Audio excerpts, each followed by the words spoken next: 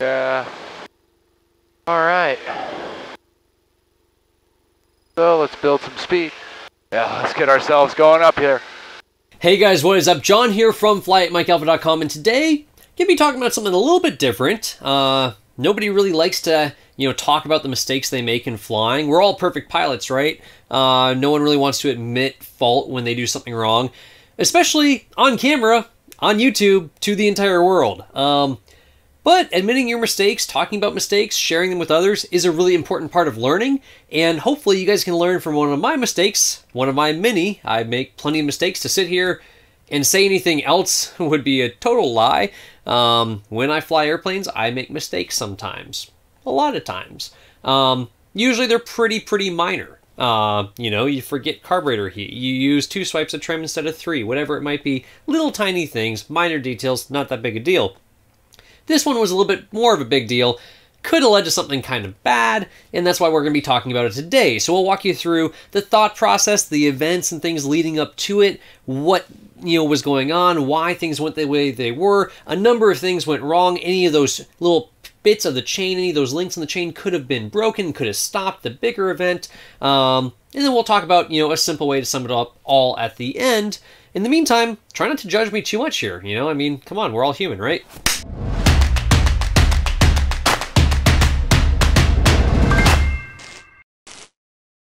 Alright, so a little bit of backstory here. So we were up at Don Lee's place in Talkeetna, Alaska, filming for the float plane course, the Seaplane pilot course, online at fly@mikealpha.com. Awesome course, by the way. Beautiful scenery, amazing place to fly, really cool stuff. That course is live now on the site if you're interested in becoming a seaplane pilot. Lots of great safety-oriented videos in there of great ways to remain safe and things to do. This is a video about what not to do. But either way, so we're up there in Talkeetna. I'm flying with another CFI, very experienced guy, lots of float time. I had a little bit of water time under my belt, obviously a CFI as well, but really only about an hour or two in this physical airplane, so we kind of agreed, hey man, you're PIC, you know the airplane, you know the limits of it. If you say, go, don't go, this, that, whatever, I'm going to defer to you. You know what's going on with this thing. I'm pretty new to it. So, I'm totally going to defer to you on all these things. Also, we're up there filming, making these videos. When we're doing that, I'm really not necessarily focused 100% on the flying like I necessarily should be. I'm focused heavily on, is the GoPro camera recording? Is the audio level right? Is everything dialed up correctly? Are we all synced up? Are we good to go? Awesome. That's my focus. It takes a lot of energy and mental brain power to run all those cameras. So we decide, it's kind of late in the day, the airplane was in for maintenance, we're in a rush, try to get back out in the water, try to get some flying in for the day. Don't know why we were in such a rush. Sunset's like 11:15 p.m. in May in Talkeetna. We had plenty of daylight, but I think we were both just tired, and wanted to kind of get in the airplane, get out there, do some filming, do some water work, get the videos, the shots we needed for the course, and then get back. So a little bit of a rush. Things had kind of calmed down. It was a warm May day, getting into late May there, mid-May. Really warmed up, 70-some degrees, pretty warm for Talkeetna, and really no wind. Obviously, it was pretty clear to us that, yeah, the water's very glassy. It's very smooth out here. There's no wind. It's calm. But for whatever reason, that didn't totally process. So let's take a quick little look here as we taxi out. You guys can kind of get a feel for the dynamic in the cockpit of what's going on here. Fuel run up. Yep, sounds good.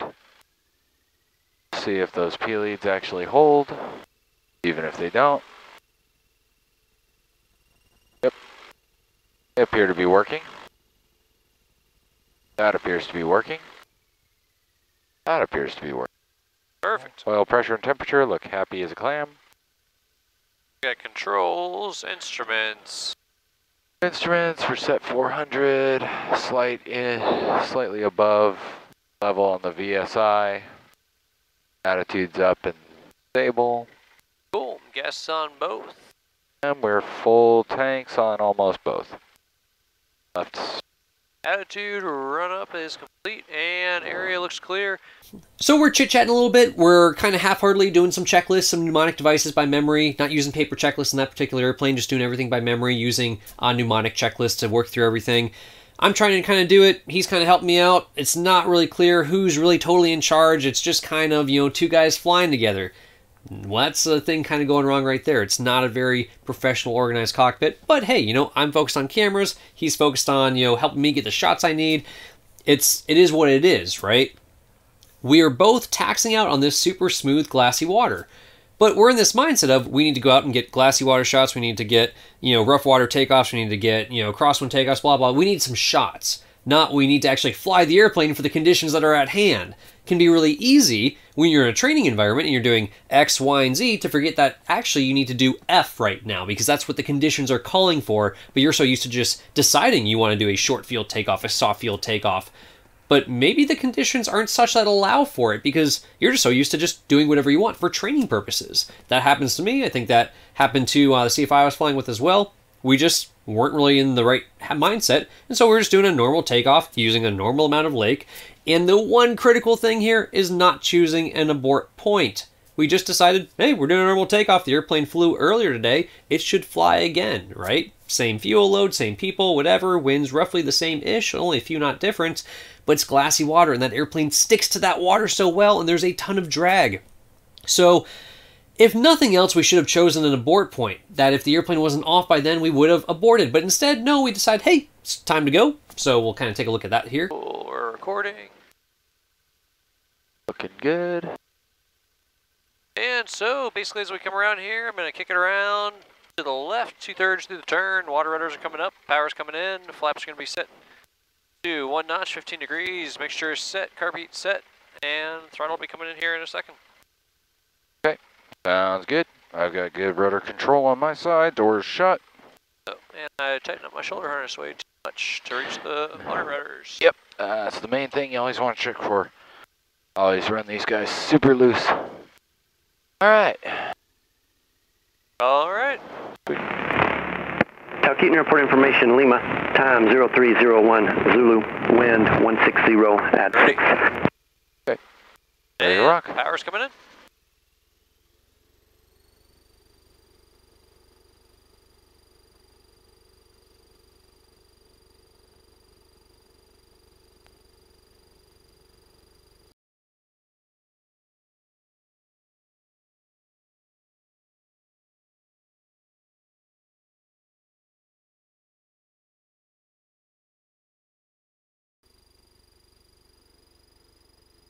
Yeah.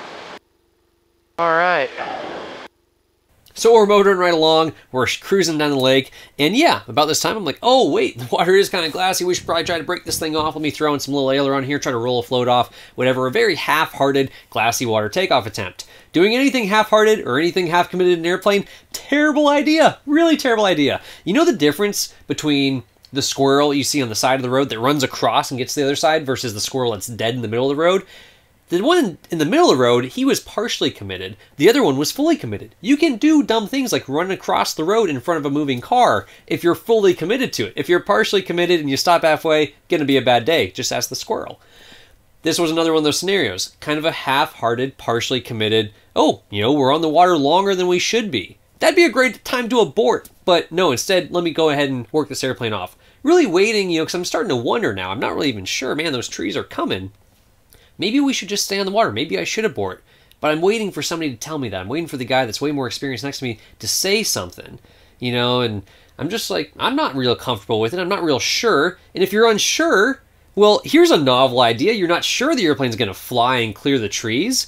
Well, maybe you could just reduce the power, retard the throttle, close it, stay on the water, come back to displacement taxi, and he could have said, hey, why'd you do that? And you'd say, oh, I didn't think we were going to clear the trees. And he'd be like, no, you totally were going to clear the trees. What are you talking about? And you'd be like, oh, sorry, my bee. I just wasn't quite comfortable with it. Let's go ahead and taxi back and try it again. If you say that was fine, we'll do it again and it'll be fine. That would be okay. Rather than just waiting for the other guy to say something, and he eventually did kind of late, right as I broke the floats off the water, and now we're pretty committed to it. So if you're unsure, uncertain, uncomfortable, great time to just stop and maybe, oh, you're not sure about the airplane clearing the trees, but you're not sure that maybe it will clear the trees, and you don't want to seem inexperienced, or you don't want to inconvenience everybody, and now we got to step taxi back to the other end of the lake. Maybe now we don't have enough fuel for what we planned. We have to go back and get fuel. Now we're going to take more time. It's going to be a few more ticks on the Hobbs meter. It's way cheaper, a few more ticks on the Hobbs meter, than crashing the airplane. Crashes are really expensive, both in the airplane and the damage to your own body. So would have been a great idea to just close the throttle, stay on the water, and say, hey, we're not going to go today. Even though, I was waiting for him to say something he didn't. So that's really on me. As any pilot, you have common sense. Think, it's a little bit of inconvenience, maybe a little bit of embarrassment or something, because it was going to work anyways. But, make the safe choice if you can. You can always talk about it later. No harm, no foul. That's about being a good, mature, having emotional maturity and, confidence in your own piloting ability to make those decisions that are safe, might err and might be inconvenient, but no matter what are going to be safe. So we bypassed the whole safe option of aborting the takeoff when we probably should have, and we totally should have chosen that abort point to be way further back. Let's go ahead and see how the rest of this played out. Yeah. All right. So let's build some speed. Cool. Yep, we're going to want some speed here. Okay, let's go up. All right. Yeah, let's get ourselves going up here. Didn't use that much of the lake, but yeah. Woo! That was most of it.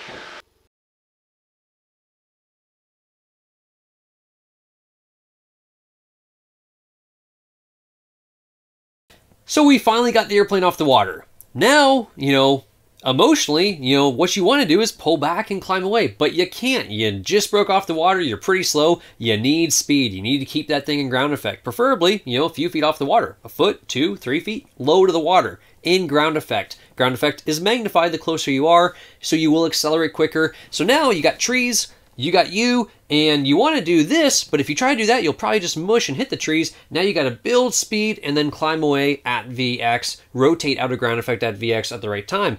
Now, what happens if you rotate at VX and you're still not going to clear the trees? Well, luckily, we're at flaps 15 for the takeoff. We still had flaps here, and that's why this wasn't that big a deal. It's a big deal. It was uncomfortable for both of us. We both felt uncomfortable, and you should not be feeling uncomfortable in airplanes. Otherwise, you should be doing something a little different. So we did clear the trees, flaps 15 at VX, but had we not been able to, we could have flapped our way over them. Now, when you pull 15 to 30 flap and you flap the airplane over, it's going to gain some altitude, it's going to bleed some speed, and luckily we know that, yes, there's descending terrain on the backside of those trees. Had it been continuously rising terrain, pulling more flaps would have been pointless. It's not going to continuously make you climb forever. It's just going to give you that initial boost, and then you're going to be pretty low on speed, and you're going to need to lower that nose and trade some altitude for airspeed. Could have done that in this scenario. Luckily, we didn't have to. So we had some tricks up our sleeve still. We were able to build that speed and ground effect. We were able to climb away at VX, clear the trees. We had flaps as an additional option if we needed them. Either way, it was uncomfortable. What could we have done different? Any number of things. We could have been a little more present. We could have briefed stuff on the dock, looked around. Hey, what are the conditions? Which way do we want to go? We could have paid a little bit more attention to the ATIS or the AWAS when we were listening on taxi out. We could have followed checklists a little bit more rigorously. We could have discussed things a little more clear. We could have, I could have aborted, myself since I was at the controls. The other CFI, he could have reduced the power or said abort sooner. Most important thing, there's any number of things, right? Could have been not so distracted with cameras, could have had a better plan, could have done any number of things. It's so complicated, and flying is already complicated, and there's a number of things that went wrong here. So rather than trying to fix the number of things that went wrong, because inevitably I'll probably make those same mistakes again, being overly focused on cameras, being in a rush to get out there, being tired, being in a rush to get out there, get the airplane in the air and get some shots that we need. You may fall into those same traps. You'll probably make the same mistakes. So instead of trying to fix all our mistakes, which is pretty much a pointless effort, you can try. You could use a 275-step checklist. The attorneys will still say it should have been 276 steps when you wind up in court over it, when something does go wrong. Instead, let's just come up with a nice, simple solution here for a stopgap measure, right? If everything else got messed up, if we made all those mistakes, not checking the temperature, the density altitude, the glassy water, the takeoff roll, checking our performance charts, doing all those calculations with the whiz wheel, all that stuff, if we didn't do any of that, all we really had to do here was choose an abort point. For a couple reasons, right? Choose an abort point where not only you'll be off by, and then you can clear the obstacles, clear terrain safely. So choose an abort point that will give you terrain clearance and obstacle clearance. That's one key thing. Also choose the abort point where the airplane should be off by. So if it's not off by there, maybe there's something else wrong. You could be checking static RPM, maybe you're not making full power, maybe you're running on 1 meg, maybe you have the carburetor heat on, maybe, again, all really complicated things. Maybe you missed one thing on that 275-step checklist, on your before takeoff checklist, whatever it was. Doesn't matter. Choose the abort point. If the airplane's not off by then, when it should be, not a safe abort point, you could say the airplane should be off in 1,000 feet. If we get off in 2,000 feet, it'll still be safe, we'll clear terrain. But if you get off in 2,000 feet, maybe it wasn't making full power on the takeoff run. Maybe you should just stay on the ground then. Choose an abort point where the airplane should be off by, and will also guarantee you terrain clearance, obstacle clearance. And if you're not off by then, cut the throttle, come back to a displacement taxi. Whether you're on wheels or floats or whatever you're on, this applies to all airplanes, guys. Choose the abort point, stick to it. There is always an abort point for a landing, so you can go around before it gets too late and you're going to hit obstacles. There is always an abort point on takeoff. If you are getting into an airplane and landing or taking off without an abort point that you have verbally announced and consciously agreed on with yourself, with other people in the airplane, then just stop, because it's just not safe. There's any number of things you could have made a mistake of, and you could have used the I'm safe checklist, pave, decide, all those different things. Too much stuff out there. Too complicated. Too many things that you could possibly miss one of them. Instead, stick to the abort point. Now, this is my opinion. It may not help you in all scenarios. You know, maybe you'll still wreck an airplane. Probably not, though. If you stick to abort points every single time, one simple, easy, foolproof method, in my opinion anyways, that if the airplane will get off by that point, then everything else should be okay. So that's the takeaway from this video. Abort points. Stick to them. All those other things, hopefully you'll take away. You won't be distracted by cameras, by your cell phone. You won't be in a rush. You'll use performance charts. You'll make all those calculations. You'll observe the local environment before you start up the engine, start taxiing out, and all those things. But you'll probably miss one or more of those things sometime in your flying career. I miss them all the time. It's just reality here, guys. So use stopgap measures that are foolproof, or as foolproof as possible. Safe, consistent. Do it consistently. Abort points. They really help. Hopefully you guys learned from my mistake here. Not the end of the world. Not the best. Kind of a little embarrassing. Try not to judge me too much in those comments below, all you keyboard warriors in your mom's basement. But, you know, either way, we did get some great footage. Super pretty. And if you guys are interested in that Seaplane course, it's online at flyatmikealpha.com, along with all of our other courses on there, where we teach you good safe habits. And hopefully you can learn from this video of some things not to do and some things to do, like using abort points. Either way, guys, thank you so much for watching. Check out flyatmikealpha.com. And if you can't fly every day, then flyatmikealpha.com. We'll see you guys in the next one.